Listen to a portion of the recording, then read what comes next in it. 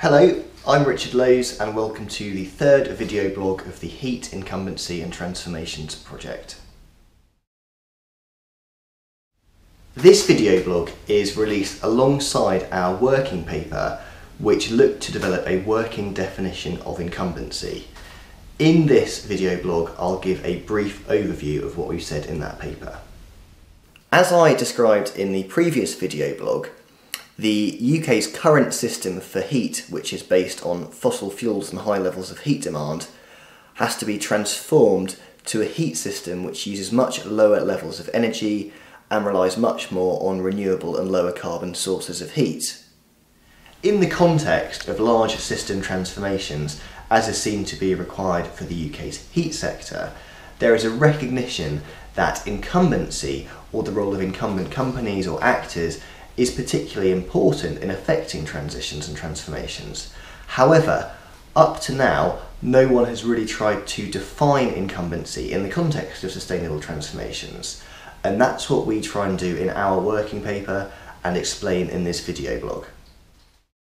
Within the literature on sustainable transformations and sustainable change, researchers have considered incumbent energy regimes, incumbent business models, incumbent regimes, incumbent technologies, incumbent actors, incumbent discourses, incumbent firms, and incumbent interests.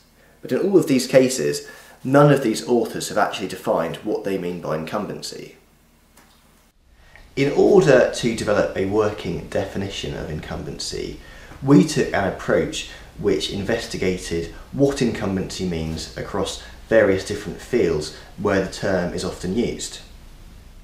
Firstly, we considered what the economics and business literature said about incumbency. Quite simply, this literature suggested that a company is incumbent, or something is incumbent, if it's already in a place in a market, it's already active, and it's already got sunk assets. There was also a suggestion that incumbent companies could have some sort of market power. We then considered what incumbency means in the politics literature. And much like in the economics and business literature, in the politics literature, being an incumbent implies that a person or government is already in power and as such has some sort of advantage over non-incumbents. We finally considered understandings of incumbency from the innovation literature, and in this literature incumbency can relate to two things. Firstly, it can relate to a specific technology, so a technology that's already there, and secondly, it can also relate to a specific company, so an incumbent company which is responsible for that incumbent technology. From our literature review, we synthesised a number of ideas or characteristics of what is seen to make companies or actors incumbent. The first characteristic was that to be an incumbent you simply had to exist or be in a place within the market. The second characteristic was linked to old and new technologies, an old technology being an incumbent technology if it was the main technology which was currently in place. The third characteristic was linked to the size of a company, with the suggestion that larger companies were more likely to be incumbent. And the fourth characteristic was linked to temporality, this idea that old companies are incumbent because of their long existence and the fact that they're very connected within the system. Our working paper, in which we have attempted to define incumbency in the context of sustainable transformations, is now on the UKIRK website, and the link is in the information below this video.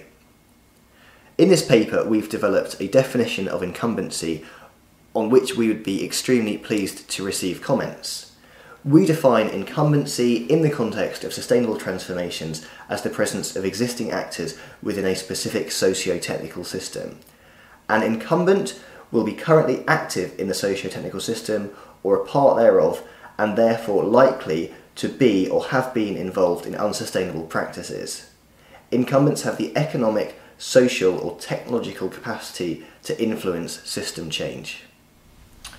Well, thank you for joining me for this video blog. As I say, our paper is now up online and we'd be very pleased to receive any comments. Thanks, bye.